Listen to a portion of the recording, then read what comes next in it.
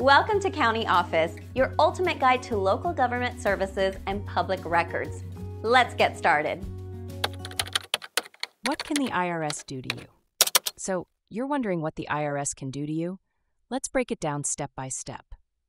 First, if you owe taxes, the IRS can send you notices explaining how much you owe, including the amount of tax, interest, and any penalties. These notices will also tell you why you owe these amounts and how they were calculated.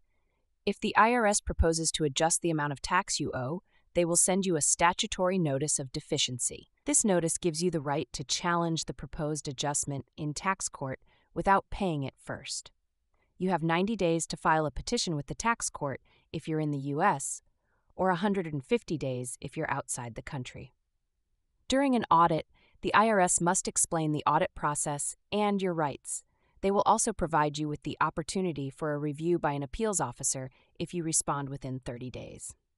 This includes explaining the entire process from examination through collection and letting you know that the Taxpayer Advocate Service can assist you. If you enter into a payment plan known as an installment agreement, the IRS will send you an annual statement showing how much you owed at the beginning of the year, how much you paid, and how much you still owe at the end of the year.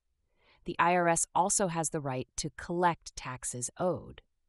If you owe a penalty, each written notice must provide an explanation of the penalty, including its name, the authority under the tax code, and how it's calculated. In cases where you file a joint income tax return with your spouse, both of you are responsible for all tax due and any additional amounts, unless you qualify for innocent spouse relief. The IRS must inform you about this in their publications and notices. If the IRS is investigating or taking action against you, they must ensure that their written guidance and correspondence are accessible, consistent, and easy to understand. They also have to inform you about your rights during in-person interviews concerning audits or tax collection. The IRS is also required to protect your civil rights and ensure you are not subjected to discrimination in their programs and services. So, while the IRS has significant authority to enforce tax laws, they also have to follow strict guidelines to protect your rights as a taxpayer.